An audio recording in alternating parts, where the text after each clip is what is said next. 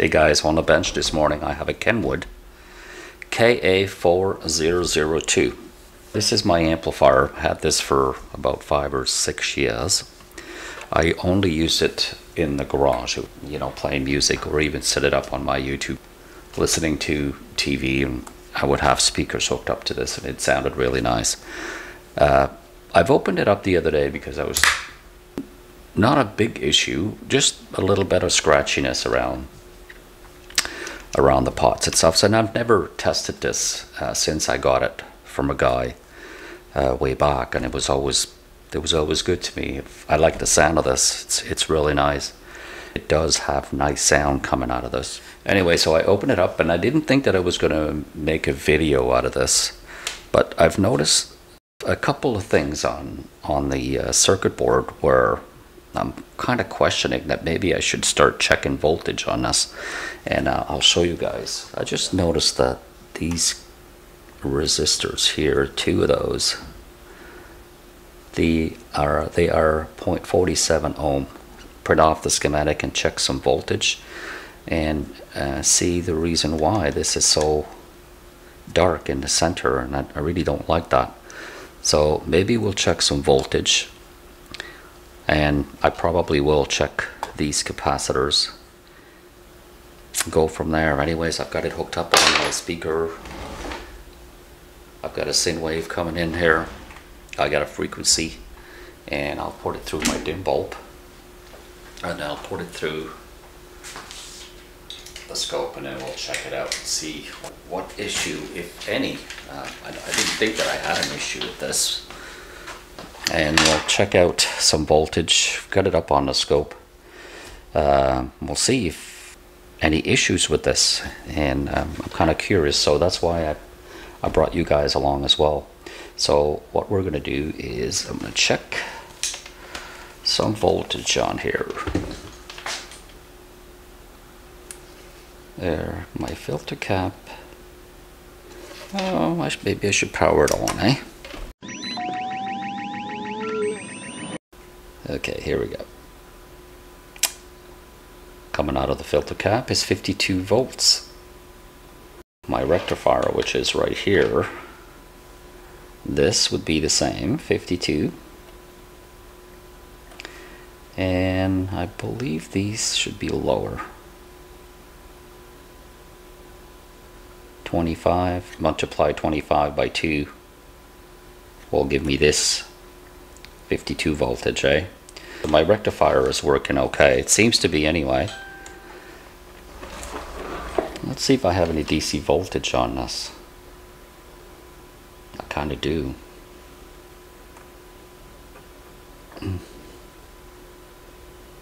0.1, that's a little high. That'd be about 100 millivolts. It's not even measuring millivolts because it's too high. Yeah, so you know, we do have a little bit of issue in here, and first of all, I'm going to be checking. I'm going to shut this off, and I'm going to check the value of these resistors. I believe that these resistors should be still working because my dim bulb is not detecting anything. So if I check my resistors on here, this resistor should be a 0.47, and it's showing 0.7, but I believe that's my multimeter maybe can't read that one that slow, but I think they're still good. Let's compare these ones. 0.8, these are all the same, 0.47s.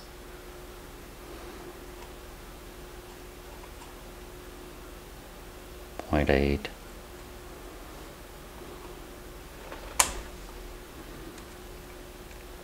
These are 4.7. These two here are 4.7. So 5.1. Yeah, and these ones here, the ones that are dark in the center, they're 0.04.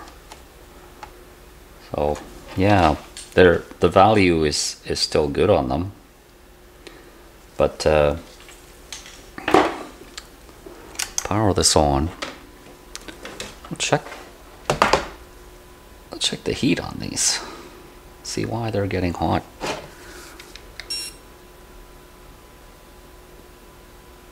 Not really. 80. 80. I don't know if you guys can see that, but 81 right now. So I don't know, maybe I do have an issue on this part of the board. This would obviously be left or right. I'm not too sure which is left or right now, but and these are my output transistors that are behind this heatsink right here. You can see them right down there. And according to the schematic,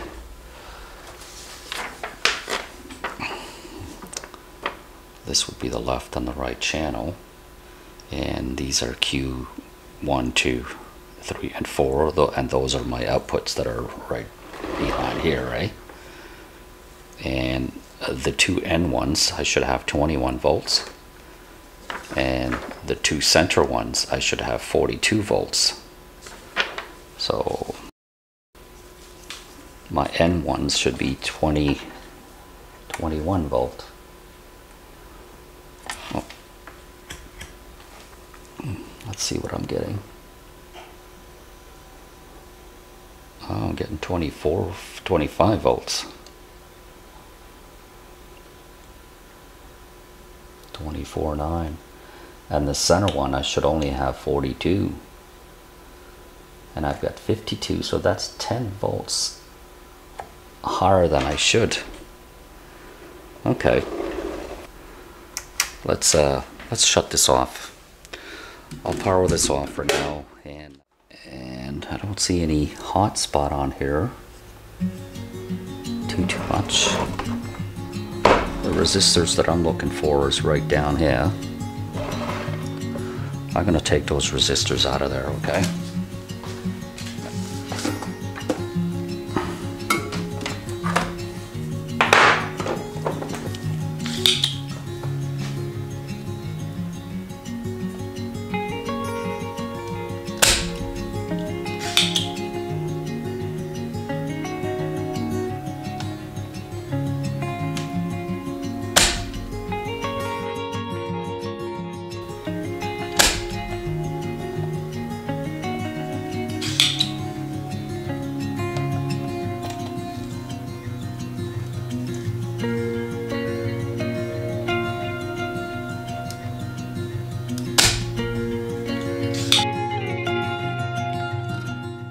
Get that out of there.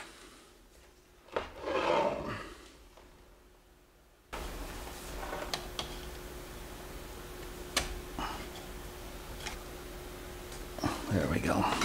So those are the two resistors. 0.47 and 0.47, and these are 2 watts. Okay, so I'm on ohm 0.8.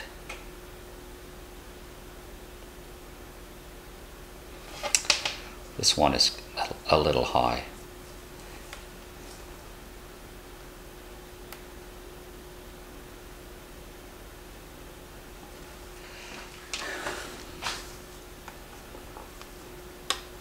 This is quite precise, eh?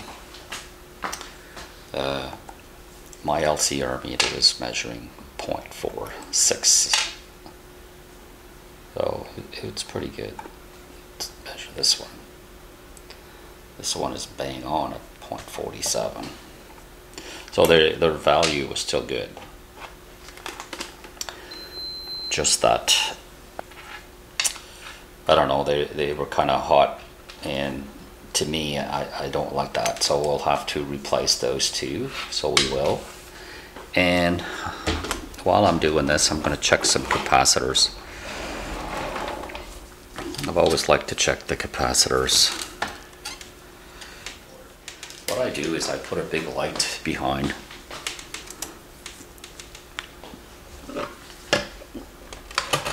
I'll bring you guys closer.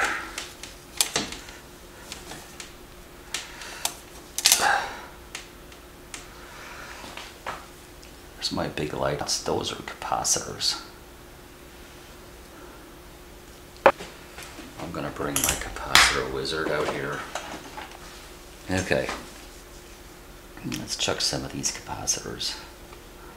Turn this on. That's a good one. That's another good one. I didn't check this one. This one is actually dead.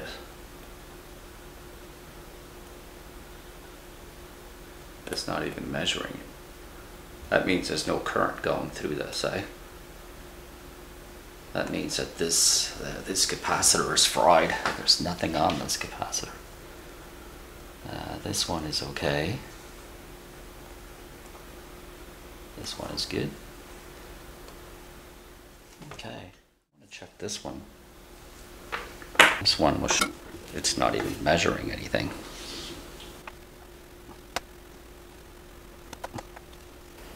There, this is the cap. Let's check that closer. See if my capacitor wizard was giving me a right reading.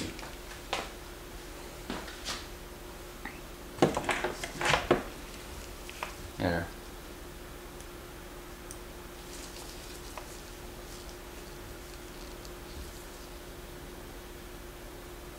This capacitor is dried up. There's absolutely nothing. It's open. I have an open circuit here. There's no current going through here. And this is a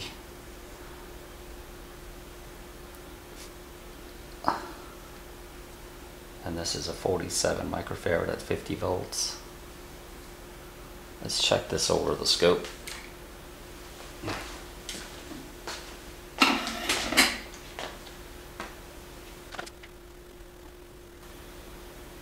Oh yeah, this is crazy. Yeah, I'll try to get you guys closer. I'm not sure if I can show you this.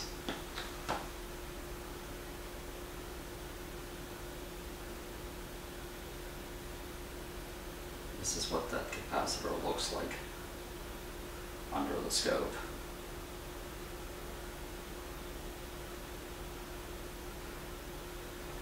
It was all from leaking from, it's been leaking for a long time.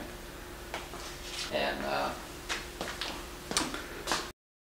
all the other ones are checking okay, except this one. I'm gonna check out the schematic for this and see where this was heading to. This could have been the cause for these resistors, or it could have dried up because these resistors are not working properly, or it must have had a surge of some sort at one time, and that could be the possibility. Definitely we need to check the schematic on this, okay? I'll bring you closer.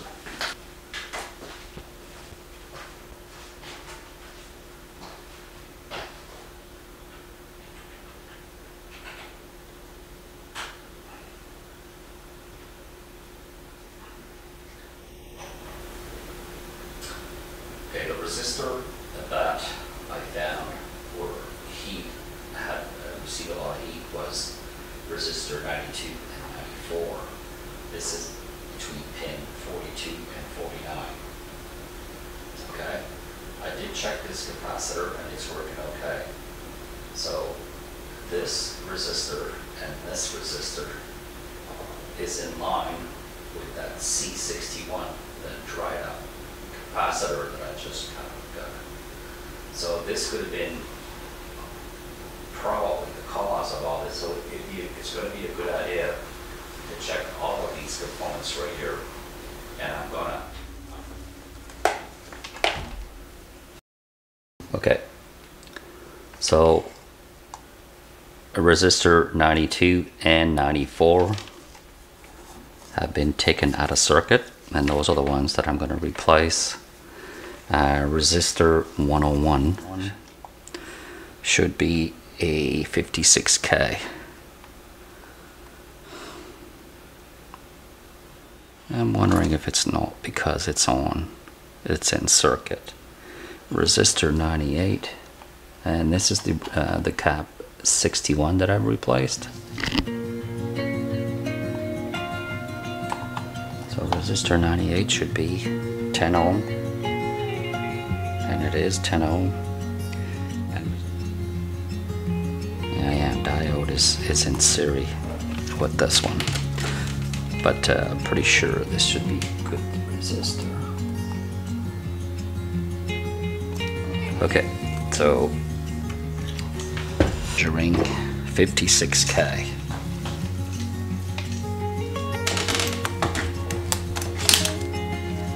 Well, let's see what I'm measuring. And it's 56K. We'll change this and this cap. Okay. I've got the capacitor, those two resistors changed. We'll solder this to the board.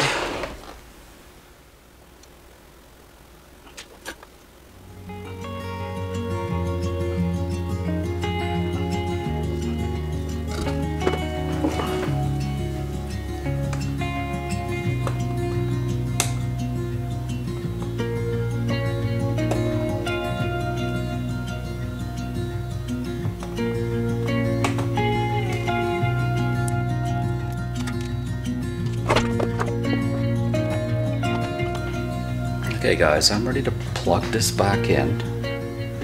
I think I'll go through the div bulb first though.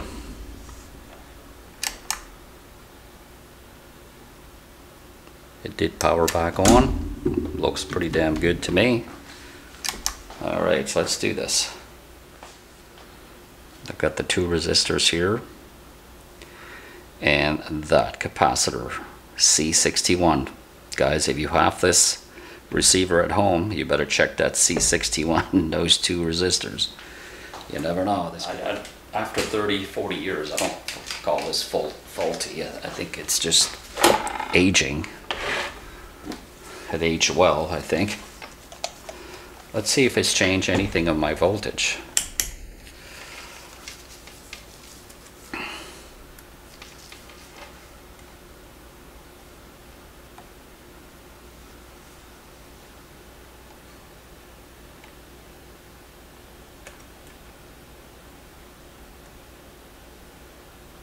It's gone down to 25. What do we got here?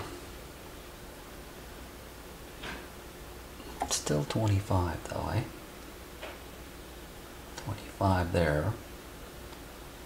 Then 52.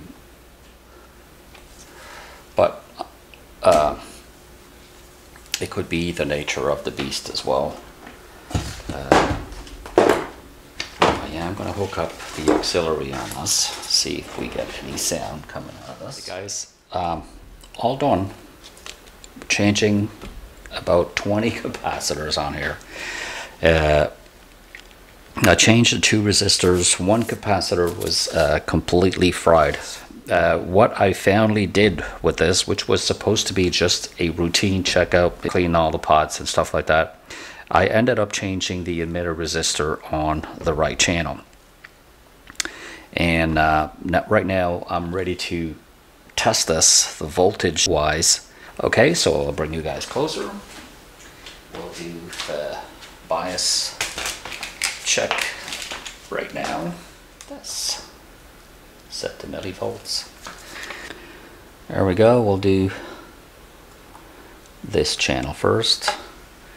This channel is telling me that I've got 64 millivolts on that. So this is the pot right here that I'm going to be setting this down to 20 millivolts. See if it responds well to it. Yeah, there it is, going down. So 20 millivolts coming up.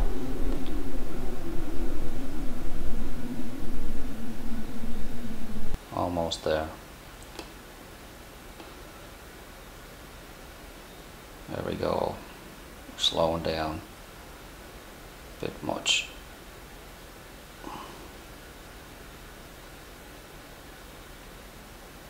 I always like to bring it above my mark because then I have some play to it.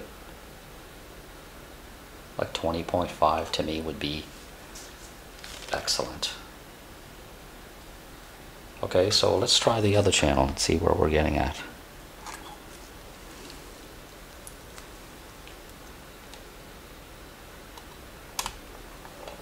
Okay, very carefully though, guys.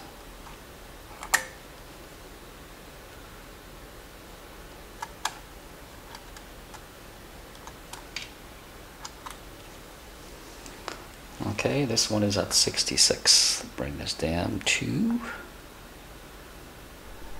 the other way, I guess. 20 millivolts.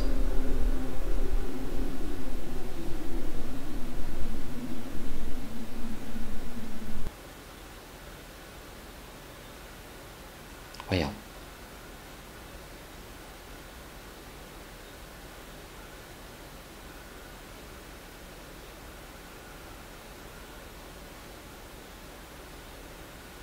almost as if this thing is still settling in.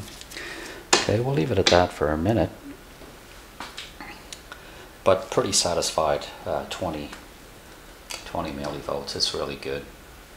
So now we'll do the DC voltage is non-adjustable, which is too bad, but so we're almost done with this. Just going to take this off and I'm going to do a sound test, see what I'm getting with this. I've got my auxiliaries, my speakers are all set up as well. We'll hook this up on speaker back here. I've always liked to do this. It's kind of my favorite part, eh? Okay, and I've also got the scope ready to go here.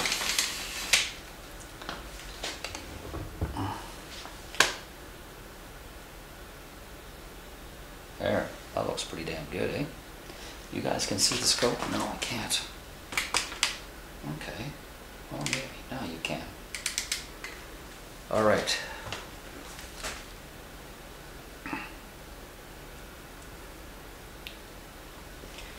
Got 1,000 hertz on here. Threw my auxiliary speaker arrays on. I think I have the mute off. But there's my sine wave. So I'll mute this. We're not gonna, and I'm making sure I have an 8 ohm load attached to this. Okay, let's bring this up and see what kind of power we're getting.